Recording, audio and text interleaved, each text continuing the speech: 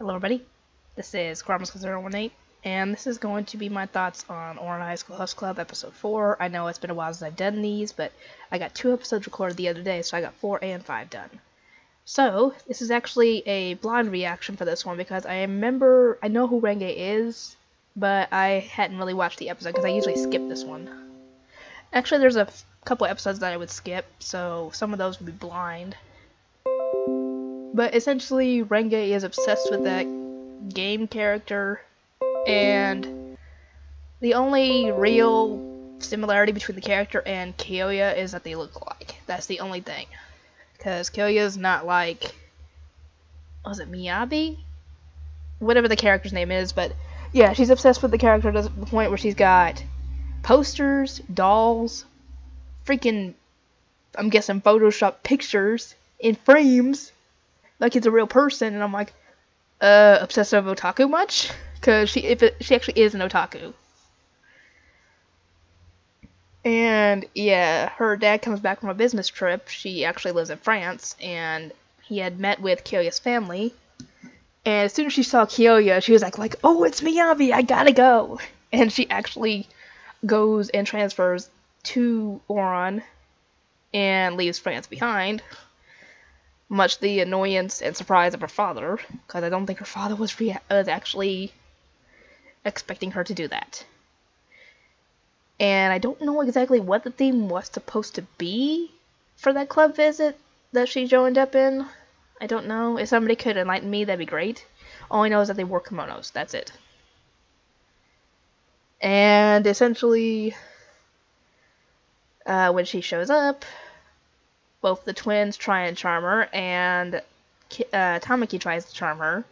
She calls Tamaki a phony prince, which gets him right in the heart on that one. And to her credit, he kind of is, and yet he's not at the same time. I mean, the prince thing is just an act for his character as the prince, but he is actually a nice guy and would treat his lady just like that, essentially.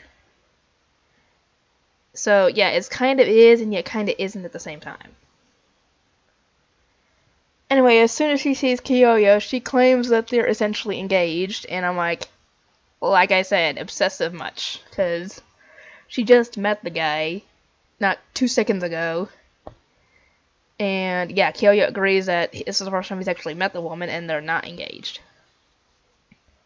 And while she's talking to him, she's imagining what Miyabi would say, and acting like it's Kyoya gonna be saying that. I'm like, you don't have a very good idea when it comes to reality, lady, because even when I like a character, and I see someone who actually looks like the character, I'm not gonna be doing that. That's just silly. Anyway, let's see. And she apparently appoints herself the manager for the host club, which actually ends up being recurring in the show. So it's not this is not a one-time thing where she says it and then it doesn't have any merit on the rest of the show. Oh no, she does. And she apparently is trying to film a movie and has the guys act really out of character for this, like Hikaru and Kaoru being basketball stars, which I don't think they're athletic in any way, but they still obviously care about each other. And actually, her thing of the twins being in their own little world, that actually kind of is how they are at first. Because essentially, the next episode talks about how they originally thought there was only 2 groups in the world. Themselves, and then everybody else. So, it kind of makes sense. But the one who acts most out of character is Honey. She has Honey as essentially the thug. And I'm like, that is completely out of character for him, because he's never like that. Sure, Mori is still trying to keep him from doing things he's not supposed to, like eating too many sweets, for example. But yeah, seeing Honey act like a tough little thug it's just not Honey. Honey's a sweet little guy who has a love for sweets and stuffed animals. That's him, inside and out. He's not a little thug. Yes, he knows martial arts and is really good at it, but he's not that. That's when I mentioned the whole role-playing thing. When you role-play, you have to keep the characters in character. Now, if there's something that's slightly out of character but it fits, then use it. But with that is something that you don't do. And she has Tamaki being, the lowly prince? Or essentially he's the idol, but he's keeps to himself. He's like an introvert, I guess you would say. I don't really know what the word would be, but yeah, he actually is good at getting in character for something like that, which really good. That's actually good for Tamaki, and Haruhi actually agrees with that. And Renge tries to hire some bad guys, because every story when it comes to a movie has to have some form of an antagonist.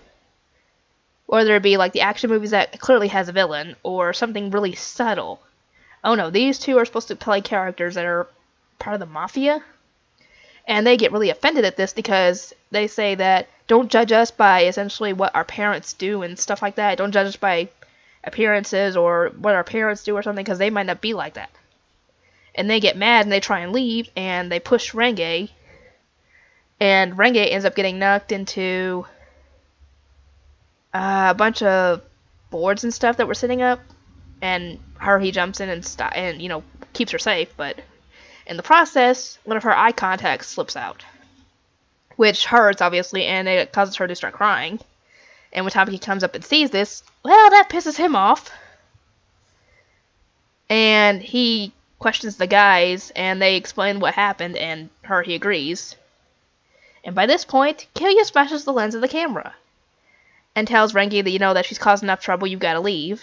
And Renge is trying to figure out what the heck's going on, because Kyoya would normally never do that in her eyes. At least the Kyoya that she knows as Miyabi. And Tamaki says exactly what I was thinking, that's not Kyoya.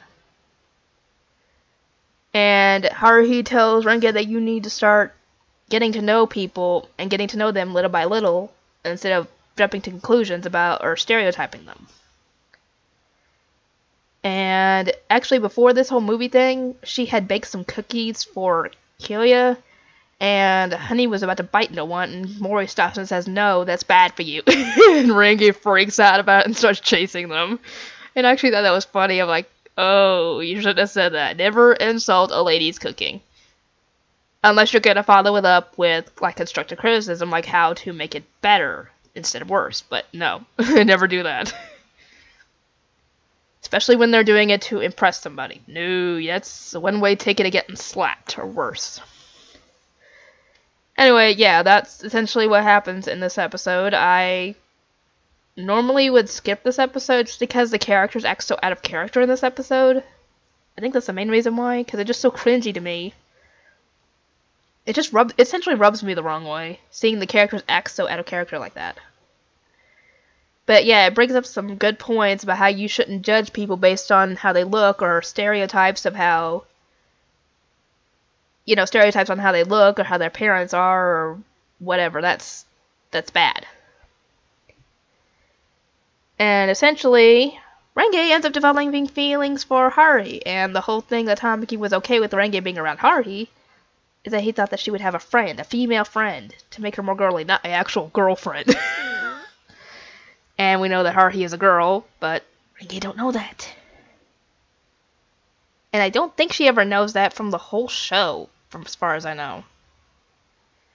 Anyway, that's about all I have to say. If you guys have anything you want to say about this episode, feel free to in the comment section, and I will see everybody next time.